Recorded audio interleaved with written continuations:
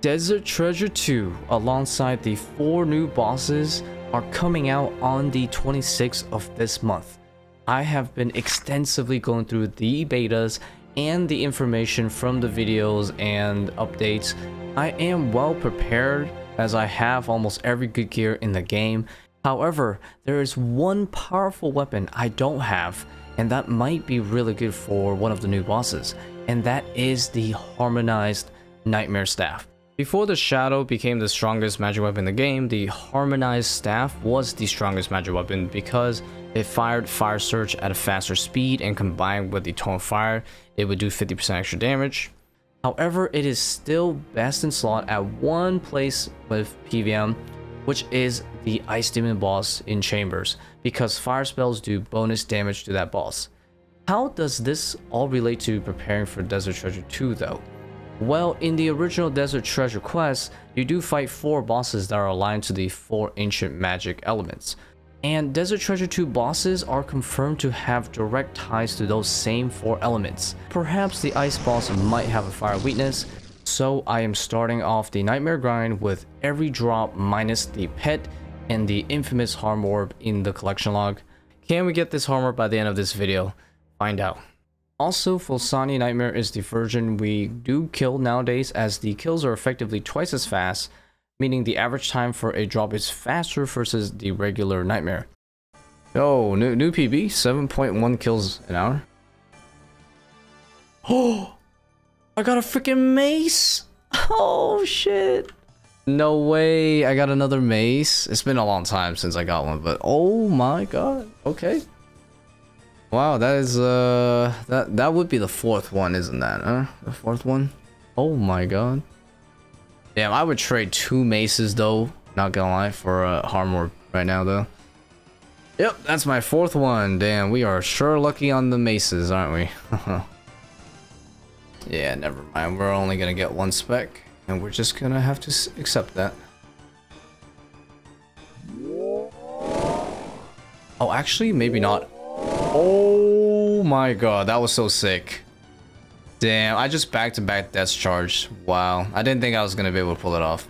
That means full spec bar for 2 Void Wicker specs. Yo, 900 KC guys, 100 away from a orb rate just off of Fulsani. Definitely a decent time. Definitely a decent time, boys. Oh, new PB, no way, actually PB? 634. I went with it, you know. I was 2-shotting the pillars on phase 1 with the shadows, so I figured we full commit to the scythe. Oh my god, I PB'd again, back to back. Bullshit. The RNG is insane. Holy shit. The crazy part about this is that the Grandmaster time for Fulsani Nightmare used to be 7 minutes, but before the shadow, it was so hard to get that people complained enough that Jagex changed it to 7:30. But now, as you can see, I literally am going a whole minute faster than even the Grandmaster time. So, oh, I got food. I'm staying. Alright, I totally didn't even realize that, like, I should just be doing 2 kill trips, especially if I get the food drop like this. Banking does add quite a bit of time, so in order to make this strategy work for the 2 kill trip, I do need to bring more cures for the parasite. So instead of 2 prayer potions and 1 bomb, I need 1 prayer potion, 1 Sanfew, and 1 bomb, because 1 bomb usually lasts 1 kill, but then I don't have enough for 2. So the Sanfew will act as a prayer potion and as a cure for the parasite, so that means we can make this work without having to compromise my inventory at all. 50, 62, and 3 shot. Nice. And blood runes. Dude, I'm loving these 2 kill trips. Anytime I get a brew drop or a base or sharks, easy 2 kill trip.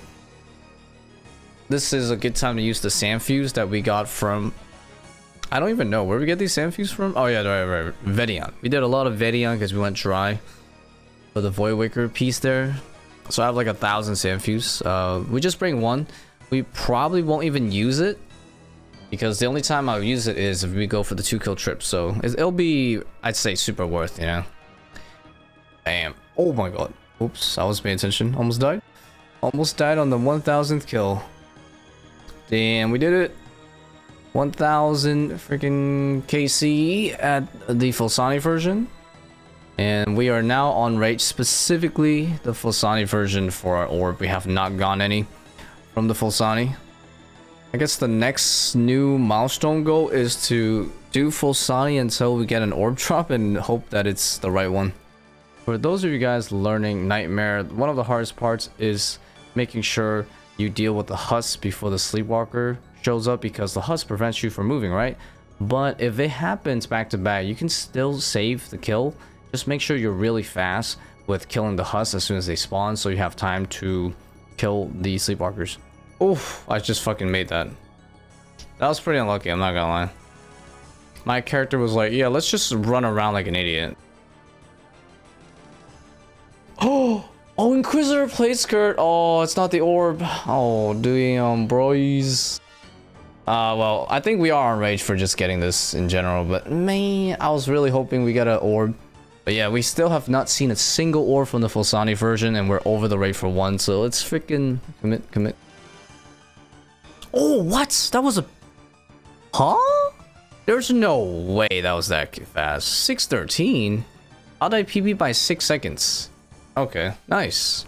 I knew it was a fast kill based on how good my hits were at the start, but I did not know this was actually almost world record speed. I'm only a few seconds off of world record speed, and I didn't even try to speedrun it. So we have a correction here.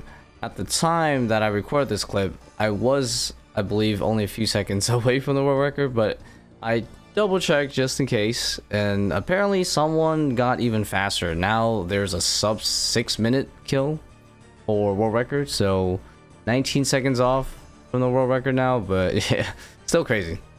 Here's a tip for Parasite. So the Parasite likes to damage the pillar that's been charged the least. So if you do like 5 damage on one pillar and then you go like super far away from it and the Parasite spawns, it will go for that one, but it'll be so far away that you have so much time to kill it before it does anything. Nice, see? So there's a cool trick with the husk that you can do sometimes if you're paying attention to how long your death charge cooldown is. So for example, if your death charge is about to run out, like maybe 10 seconds, and the husk shows up, you can death charge one of them, and then you can leave the second one alive and wait for the cooldown of the second death charge coming up to show up, and then you can kill that one for a back-to-back death charge. But it requires a bit of understanding how to flick your prayers between the husks, so this is definitely more for experienced Nightmare goers. Oh, actually, yes, this is good. 7 seconds. Let's charge. Boom. I'm gonna stop at 1100 for now. Still no sight of the things that we're looking for here.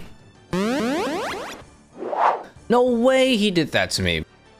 Yo, look at this. Okay, look at that. The runes stay in the rune pouch. Holy shit, what a godsend. Finally, this update I've been waiting for years is actually here. Oh, I thought I plotted. Oh my god, Inquisitor Harbark. Holy shit. But it's not an orb. But it looks so cool on the ground. Damn it, I thought it was it. I thought we were done. No, we weren't done. We weren't done. Man. Alright, well, it's cool, it's cool. That's my second one ever. It's my second one ever, guys. I'm pretty sure. Let me show you. Yep. Wow, we finally have a dupe set of Inquisitor, basically. Let's go. Okay, there it is. 1200 Fulsani KC. Pretty good. We are speeding up our kill amounts, I guess, in the next 20 or so days, because we got the release date for Desert Treader 2 now. So I got about 20 or so days. Oh, yo. Oh my dude. I was trying to click away at that tile, and then the parasite spawned on the tile. Because I haven't done it in so long. Oh my god, I got the pet! Holy shit, yo! Please! Okay, Kona Day! Let's go, I'm celebrating, yo! Oh, dude, that's crazy. Whoa, let's go, we got the pet! Oh, hell yeah, okay, I don't have to even insure it, right? So, only one egg drop, though. I think they're only like, what, a 1 in 200? 300? So, it's crazy that I've only gotten one. We're getting this transmog out real quick. Let me find this egg. Ah, there it is. The one and only egg. All right, let's just use it on it real fast. You feed the egg to the little nightmare, it starts to... God, that is so disturbing looking though. Like, if you're a nightmare, would a male version of you be a night horse? What's a horse? Jagex, where's the horses? We only have unicorns, man. I like this one more because look at his walking animation. It's so menacing. Well, out of all the pets that I'm dry for, I guess it's just a gauntlet pet. We just don't have time. Alright, time to go broke on my runes again. Damn, I still couldn't even fully charge it, but I'm doing some barrels right now on the side for Elite Clues. So the Chaos runes will come back, but yeah, the Soul runes, though, unfortunately, it's ever going down. Okay, what the hell, man? Hit the goddamn boss. Took so long. 1300 KC. Let's go. Still haven't seen any orbs from the full Sonic version. Oh my god, I just got my 4th Nightmare Staff, finally. Holy shit. Dang it! Oh, well, we really needed the orb, man. But it's been super long. It's been literally years since I've gotten a staff. Wow. We're actually insanely behind on staffs. Like, I probably am supposed to have, like, what, like 7 or something? Because I've done 1400 regular Nightmare Solos and then a 1300 Fosani, so... Don't try this at home, kids. As you can see, I have a Husk on me, and because the Husk is on me, the shadows cannot touch me when the boss does the Shadow Tendril move. But it's not really recommended because sometimes you can get dashed and being unable to move because the Husk holding you, or the mushroom spawns on top of you, which makes you attack slow. I only happened to have this set up because I was trying to time my death charge off the Husk, but it's a little cool thing to show you. I'll quickly go over how I kill Nightmare nowadays since a lot has changed. My latest setup has been improved significantly ever since I got the Shadow and the Void Waker. Shadow probably saves at least 30 seconds a kill, and Void Waker saves at least 10 seconds a kill over all my other special attack weapons. The main weapons I currently use is the mace for the melee part, and the Shadow to charge the pillars, also saying as an assist. I also bring the Scythe as well. However, as an Iron Man, I cannot main the Scythe as I end up using too many blood runes, and the mace is only a bit weaker, but it's free to use. I use the Scythe primarily for mobbing the Husk and the boss together when they spawn in a way that allows it, and when she does the consecutive Shadow Tendril attacks, which she does throughout the fight very often. That attack is the same speed as the Scythe, so dodging the Tendrils and hitting the boss is way easier with the Scythe. I occasionally do Scythe only if I think the kill has personal best potential just for the hell of it. I have Mage Throw active at all times because the damage is amazing for the boss and charging up the pillars quicker. I also activate Death Charge spell every minute for the extra special energy. The Death Charge spell usually procs off of me killing a Husk, a Parasite, or Sleepwalker minion. I also wear the Light Bearer when I'm charging the pillars for faster special regen, and use the Berserker Ring when I'm fighting the boss itself. Death Charge and Light Bearer lets me use my Void Waker special attack more often, save me a lot of time. The Elder Maul's high hits are strictly to kill Parasite as it one-shots the Parasite, even with magic gear on. I have a Sang Staff with me just in case I need to heal more often on really bad runs, as mistakes do happen, and every mistake is usually at least a 50 to the face. The Crossbow is to easily tag the Sleepwalkers during the transition period, although Magic Shortbow and even Blowpipe will work. Unfortunately, by the end of this video, I did not get the orb. I did track about 900 kills of Fosani, which is a bit more than what I did in this actual video. But yeah, about 900 kills tracked, and we did complete Full Inquisitor again. There's still a few more days left after this video's release for me to try to grind Nightmare for this orb before Desert Treasure 2 release, so maybe in the next video you might see some more continuation right before. But overall loot, it's pretty modest compared to most of the new bosses nowadays. The Fosani Nightmare drops is nothing crazy because 180 Snapdragon Seeds and 900 kills is probably the best drop overall that we got here. Some Sanfu Serums are nice. Decent amount of runes, decent amount of herbs and ores. The Elite Clues are good. I definitely been doing some for the Clue Scroll stacking video coming up. Whatever I get here is definitely not enough to replenish anything that I use, like blood runes. But overall, 500 mil was made though, so that's cool. On the side, I've been trying to stack more clue scrolls because I am trying to do a big cross video involving collecting all types of clues 100 times minus masters. So I've been at barrels trying to get elites because it's one of the fastest ways, and I want to fill the barrels log along with it. But I couldn't actually start barrels for some reason because the NPC kept telling me to talk to him, the guy that digs the graves, and it turned out they added a mini quest after Secrets of the North quest. It's called His Faithful Servant, and this quest is actually a requirement for Desert Treasure 2. So without realizing, I was actually working on some of the last quest requirements I didn't complete for the Desert Treasure 2. But this mini quest requires you to go and finish Barrels Run once to open the chest, because you get this relic thing and you got to give it to the Gravedigger guy. So finishing it gives you 20,000 prayers, so it's pretty nice. That's cool. Another thing done for Desert Treasure 2. I had a bunch of these caches, rune caches from Rage 3 that I was saving up, but honestly, I'm not doing Rage 3 much nowadays, so I'm going to open it up because it gives a lot of soul runes and blood runes, and I have a feeling I'm going to need to use a lot of them for the new DT2 bosses, especially the blood runes, because Jagex Hinted Slash is going to be really good for one of the bosses, and I'm guessing it's probably Scythe that they're talking about.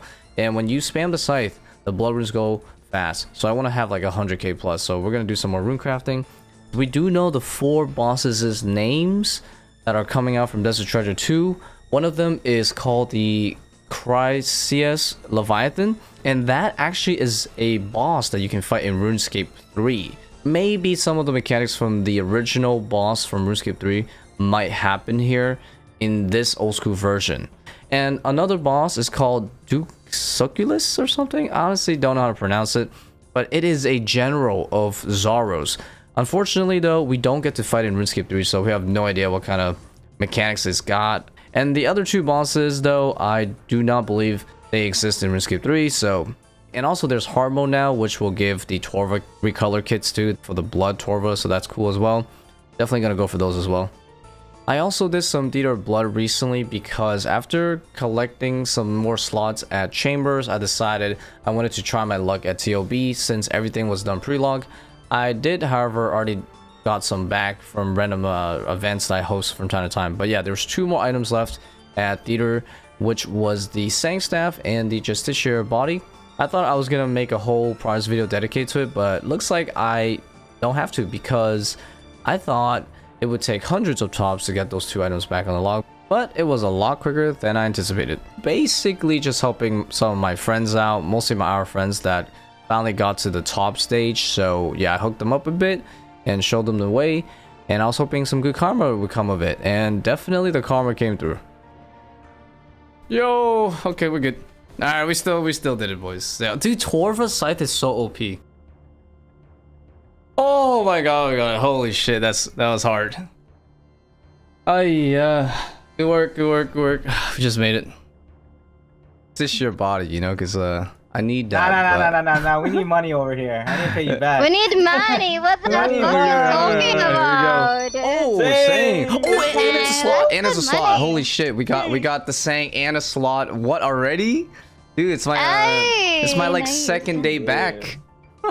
Holy shit. Well, it's like my second day back doing top, you know? Helping the homies out. Dude, it works. Money please. I lost 30 mil from this. What you mean? Yeah, that's good. That's a good split. That's a good split. I just need to get the body now, and then maybe the cape, but maybe the capes can come. It depends on when I get this body, I guess. All right, for science, I wanted to see how many charges I use of Blood Fury in a normal Tob with like a average team. Started with 8133 for this Tob. I finished this Tob with 7744. So it's like 300 charges to top if I spam Scythe with it. So definitely not gonna use the Blood Fairy that much. I'll definitely keep using the Torture mainly and only put it on as a backup. Oh shit, what? Oh, we got a purple too. Oh, a Rapier. Damn, Rapier's so cheap. Let's see who's making the money today. There you go. Oh, a Pharnic Defender. Actually good money. That's actually good money, but yeah, we already have tons of these recorded on here. Theater of Blood strategies hasn't changed too much since coming back to it, except I do want to say, especially for Mage Roll, that things have changed though in terms of what you can bring. So now I bring a Saturated Imbue Heart, which is amazing because it's just constant, like, plus what, 12 magic or something like that, or 13 magic. Amazing extra max hits. And also the new war for Mage 3 is also extra max hits, so I'm getting like 2 to 3 max hits with my new mage setup, making the Nalo room much easier to kill the blue crabs. And also the maiden freezes are so OP now too. Oh damn, 900 theaters though. 900 regular. Oh, I did 100 damage. Oh hell yeah, and we skipped it. Mr. David here, PK. 2 people right around P3 Versa, and we just barely made it in a 5-minute, and he gets the reward. This is how it works, guys. Oh, I got a purple. Let's go. All right, well, good luck splits. Or it could be the body and then not much of a split. Who knows, man? This could be it. Oh, I did it. I actually finished. Well, I kind of finished. Oh, I got the face. I got the chest guard. Well, that was easy. How much is this worth for the team? Yeah, you guys want split? We'll give you a split. Nice. Well, I pretty much have all the top items back, minus the capes.